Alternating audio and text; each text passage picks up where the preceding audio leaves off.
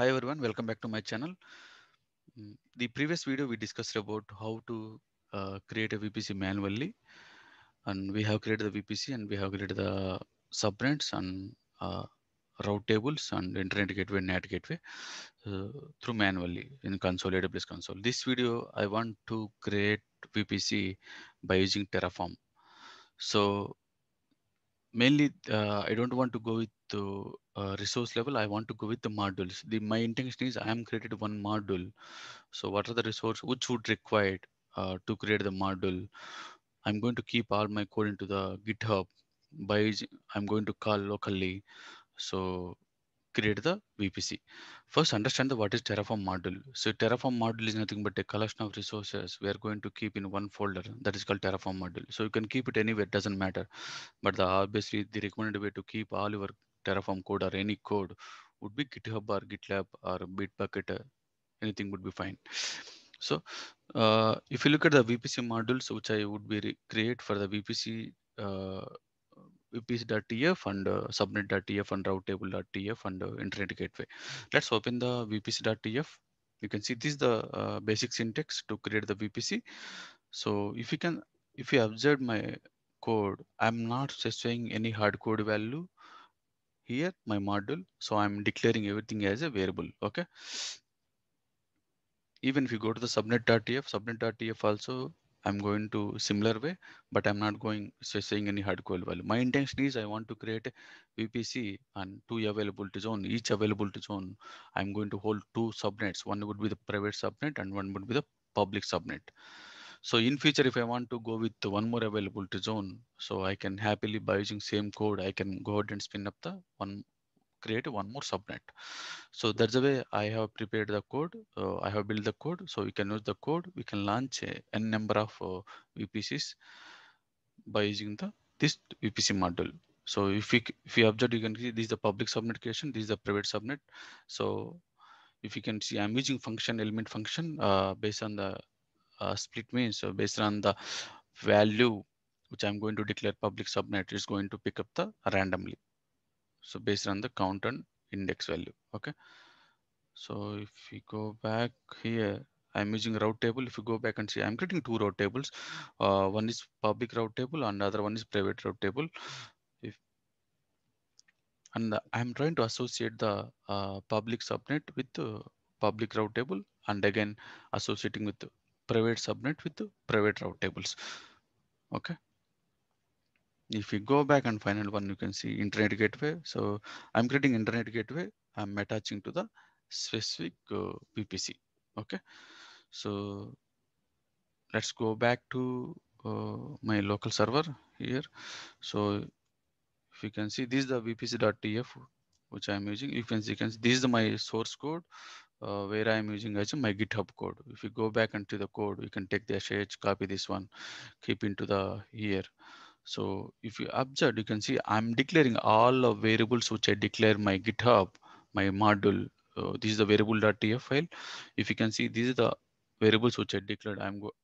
I'm declaring all my variables input value, my locally, my mission. Okay. Why I'm declaring? So based on the environment which I'm going to declare, I'm using as a product sales and environment with the dev. So and the VPC header which I'm going to take and tendency and public subnet and private subnet. So if I take this one, let's understand what is this one exactly. So if we go back and see, this is a subnet calculator, subnet calculator. Here, this is the value which I'm using. I'm using /23.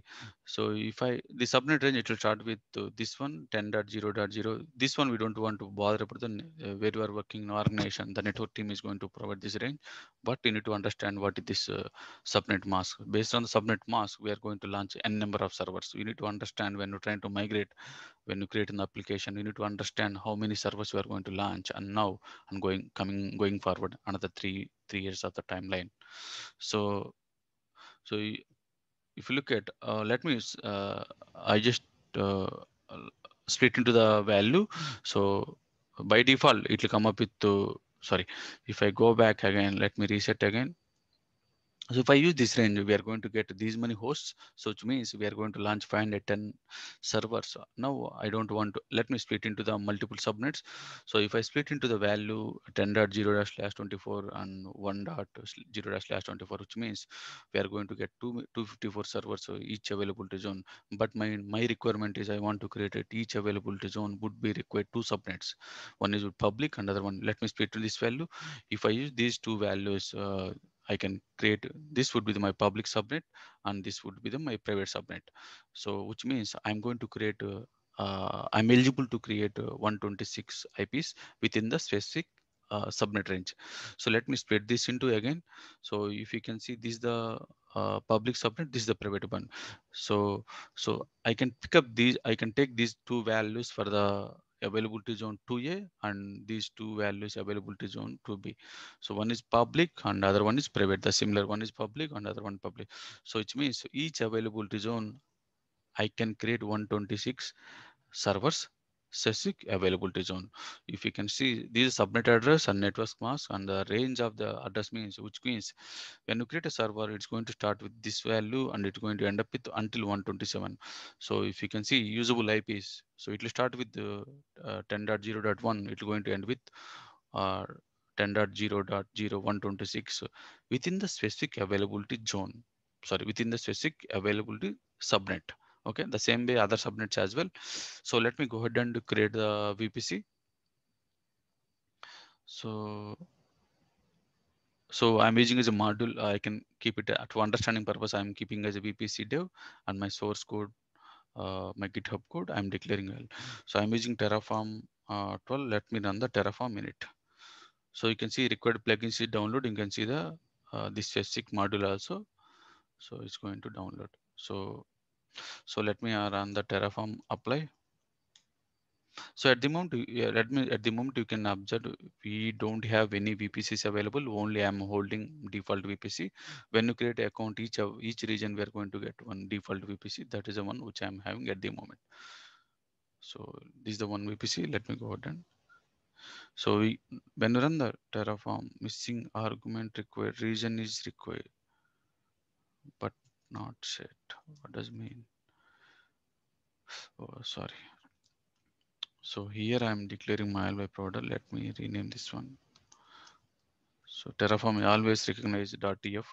It will not going to recognize anything. So here I'm using this file I'm using as my provider AWS. So let me run the Terraform in it again.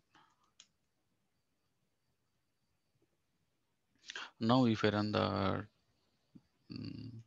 Terraform apply, let me call it. First I'll create VPC, then after that I will create a VPC, then you can understand. So this is the VPC. Let me run the Terraform apply -target. So I'm going to call it this specific module target module.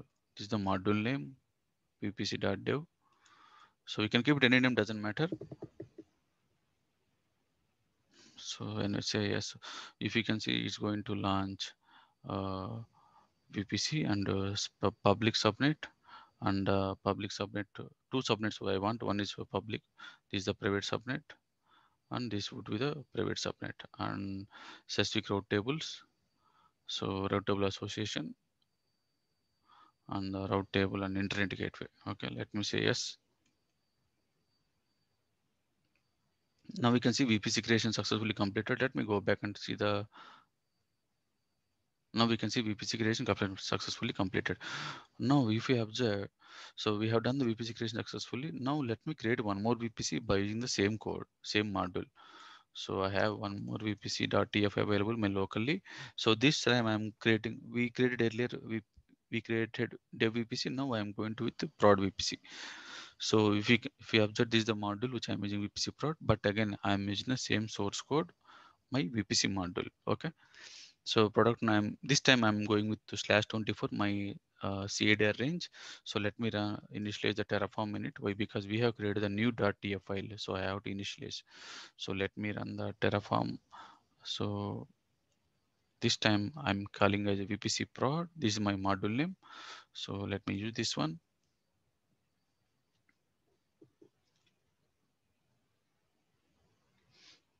If you can see, these are all the resources going to create. So let me say yes. So now this we can see VPC create successfully complete. Let me go back to console. Now we can see prod VPC also successfully completed. I hope you guys understand how we need to create the same VPC by using same module, multiple VPC. So this is the VPC creation. So the same module we can launch n number of servers. By the same module we can launch n number of VPCs. So in different regions or different network, different environments. So now we have done the VPC create successfully. Let me go ahead and create the VPC. Let me go ahead and create a EC2 server. So this time I have a different module which I'm to create the EC2 environment. Let me go back and see my code. This time I am using as EC2. Uh, so is Yeah, this is my EC2 module. So this is the module which I'm using. So I'm the same way how we create the VPC. I have created one more module which we can spin up the EC2 servers. So I'm using few services. So EC2.tf. So EC2 in the inside EC2.tf, I'm not specifying any value, hard code value. Everything I'm declaring as a variable. So how we have done the module? So any module, if you want to create, we are going to hold my source code. Everything would be variable. So here I am using a different arguments: AMI and instance type and key name and subnet and VPC. Okay, so and I'm using IAM.create, creating profile, attaching profile to the EC2 role, and again profile attaching to the SysIC EC2 instance. So again, security.tf, inside security.tf, you can see that I'm using two ingress. One would be the 22 port, which would be required for SSH. Other one is 80 for the web server, and egress is 0. Okay. So let me go back and variable. This is the variable. What are the variables which I declare my resources? I'm going to create one. I created one variable.tf file. So inside I'm declaring as a variable. Okay. So that's all. Let me go back and create the now. Let me go ahead and create the EC2 server. So let me open issue.tf. If you can see AMI, I'm using this one, but the only thing which I want to change here. So let me take it out. Environment, I'll keep it as a dev environment.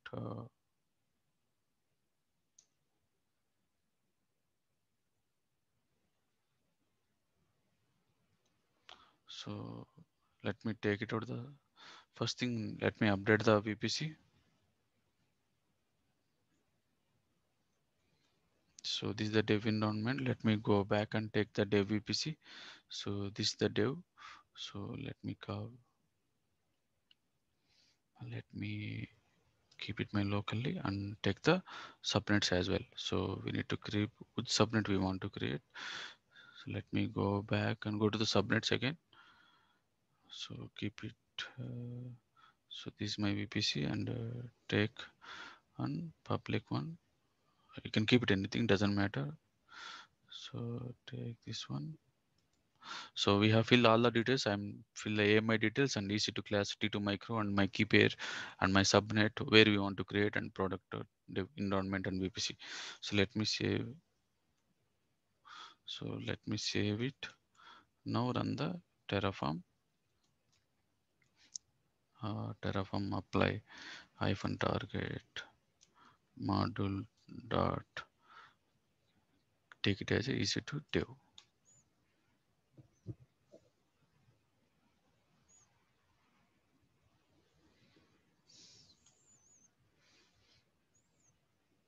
Now let's go back to the EC2 console.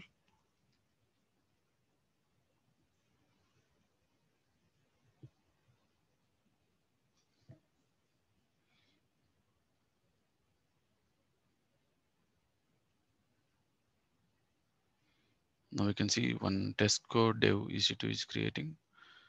It will take few minutes. Now we can see. Yeah, now we can see up and running. If you go back and see, this is still creating. So yeah, this is the small the profile name is already created. That's not an issue. If you so I have already created earlier. So let me change it. I'm going to change it to keep it as a dev2. So which means it's not good. The profile already I'm holding, so it doesn't require.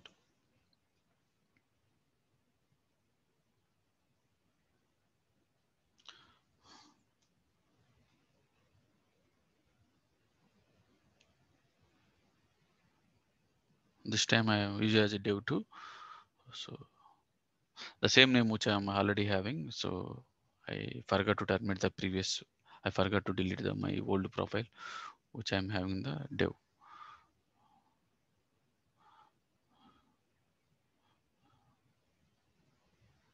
So it'll, yeah. So that's all for this demo. So I'm going to keep module details into my description. So if you guys, I hope this video is helpful for us, helpful for you. That's all for this demo. Thank you.